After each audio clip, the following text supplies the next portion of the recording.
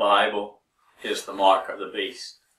And today, I'm going to show you one of the worst things that was ever perpetuated upon humanity. The Bible is an idol, and it's the mark of the beast. But the worst thing they ever said was when they named Matthew, Mark, Luke, and John New Testament. That told a lie, and that has destroyed 2,300,000,000 people. They think those are the words of Jesus to them. Jesus came only to the lost sheep of the house of Israel. And most of the words he spoke was in parables, and it was prophecy. That's why they killed him, because he said he was the Christ, and they thought of the Christ as being the king. He wasn't king till he went to the cross. He was anointed to become the king. Yes, he was anointed as the Christ. He come to be the king, but he wasn't king till he died on the cross.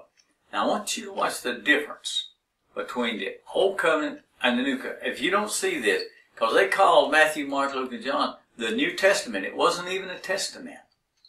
It was the Old Covenant. Jesus was fulfilling the law. Now pay close attention to what we're going to tell you.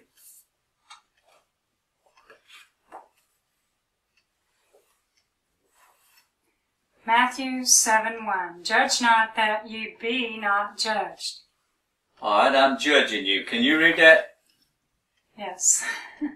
All right. Now, why could they judge in Israel? Why couldn't they judge in Israel? Yeah, why would he say, judge not? Because they were all under the law, and they were judged by the law. They was all the same. Mm-hmm. They was the same seed. It'd be like telling your family, I'm better than you are. You're all the same seed, you see. You don't judge under the Old Covenant, because there's all going up to the temple to sacrifice the sheep. And so you did not judge one another, because it's like in a beehive. All the bees are the same. Well, they was one. They all had the same law. And they were judged by the law. This one? They was judged by the law. Yes, they were judged by the law. So they was all under the law. So Jesus would say, judge not, lest you shall be judged. All right, now, let's get into the New Testament. The New Covenant. The New Covenant. The Testament started on Mount Calvary. All right, now what does that say? 1 Corinthians 6:2. Do you not know that the saints shall judge the world? And if the world shall be judged by you, are you unworthy to judge the smallest matters? Now, does that sound different than that one? Completely different. Completely different covenant. Completely different. All right, see, we said we shall judge angels. Yeah. Right. And can you not judge the smallest of matters? Right. So now we can judge. Why can we judge now? Because we have the Holy Ghost in us. Holy Ghost in us. The judge is in us. Did Israel have the Holy Ghost? No, a few of the prophets had the Holy Ghost would come upon them, but they weren't filled with the Spirit. Right. The seed hadn't come yet. So now you can judge, because God is in you. And you don't, if you ain't got no judgment, you'll be out talking with sinners. You talk with sinners, you'll get sick. It's not really you doing the judging, not in the flesh. It's Christ in you. Yes. He'll bear witness of you if something is of God or not. So it's the Spirit of Christ in you that is judging. If you can't judge a devil from a saint, you're in serious trouble. Yeah, or a saint from a sinner. So that's what's wrong with Matthew, Mark, Luke, and John. Now here's something that people really don't like me to say, but I want you to pay attention to what the principle is in this one. Matthew 23:23. Woe unto you, scribes and Pharisees, hypocrites! For you pay tithe of mint and anise and cumin, and have omitted the weightier matters of the law, judgment, mercy, and faith. These ought you to have done, and not to leave the other undone. Now, what's Jesus saying about tithing? That was under the law. He said you should have done that. No. That's what he said right here. Mm-hmm. Jesus said you should have tithed. No. All right, does it ever mention anything? And I've studied it for over 50 years. Does it ever say anything in the writings of the apostles or anybody that they tithe? No. Why not? Because they weren't under the Old Covenant, the law. That was for the Levites. The Levites. And what the Levites didn't have? They didn't have an inheritance amongst Israel. So they would give them tithe. Right. So Jesus was preaching to people under the law, under the Old Covenant. He said you should give money to Levi because they don't have no inheritance. They're the ones that minister at the temple. You know? Yes. So he said pay tithes to them. Now, do we have a Levi tribe today? No. No. So you don't pay tithe. Why does all the preachers make you pay tithes? Because you make them rich. The fat Yes. cats get richer. And it says it in Matthew, Mark, Luke, and John. They say that's New Testament, and that's a lie. That's the biggest lie ever perpetuated upon mankind, and it has destroyed more people's lives than anything. When Queen James put that in there, that Matthew, Mark, Luke, and John was New Testament, that destroyed 2,300,000,000 people. It put them under the old covenant, which puts them under the curse of the law, where you cannot be saved. You cannot keep that law. You have to have Christ in you. He keeps the law in you. All right. Now, this person here, all right, read that for me. 2 Corinthians 9:7.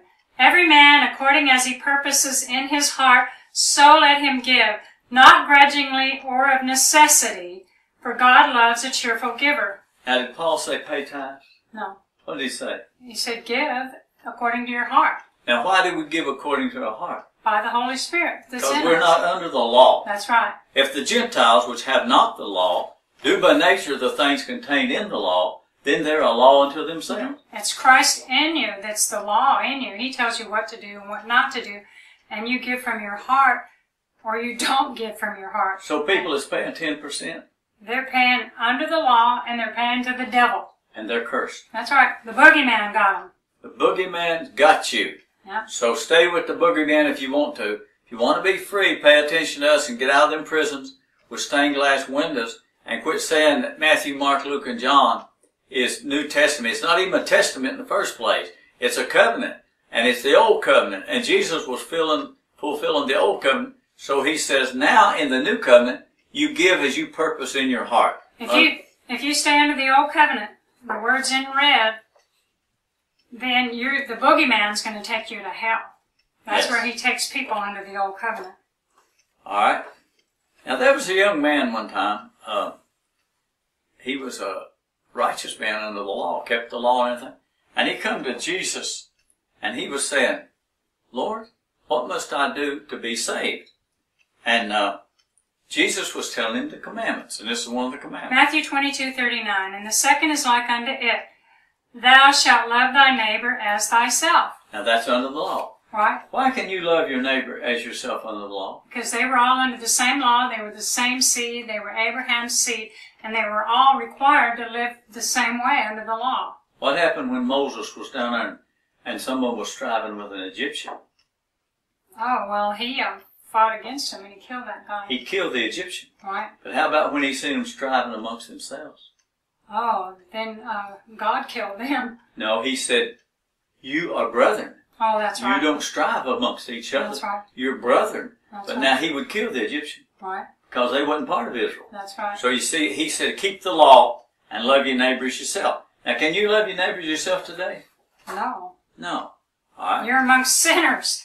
You're amongst sinners. You'll get killed if you love. You're loving sinners, you're loving the devil, you're loving the world, and Satan destroys you. He makes a doormat out of God's children and makes them serve his children. If you love John Hagee, you're on your way to hell. Yeah, you love the devil. You love the devil. 2 Corinthians 6:14. Be ye not unequally yoked together with unbelievers. Does that sound like loving your neighbor as yourself? All this love doctrine, they're telling you Satan's changing it now. He's starting to make a new doctrine where everything is love. Just love everybody and that'll solve all your problems. Does that sound like you're supposed to love everybody? No. What does it say? Be not unequally yoked together with unbelievers. For what fellowship hath righteousness with unrighteousness? And what communion has light with darkness? So what will Matthew, Mark, Luke, and John do to you? It makes you fellowship with unrighteousness. It puts you in darkness. You fellowship sinners. It puts you under the devil. That's really what it does. Matthew, Mark, Luke, and John will put you on the road to hell. Boogeyman will get you, and he'll take you to hell. Because Matthew, Mark, Luke, and John is old covenant. You get under the old covenant paying tithes, loving your neighbors yourself, and all these different things. You be under the law, and no man could keep the law. So pay attention to what we're telling you. Get out from under Matthew, Mark, Luke, and John. That's old covenant.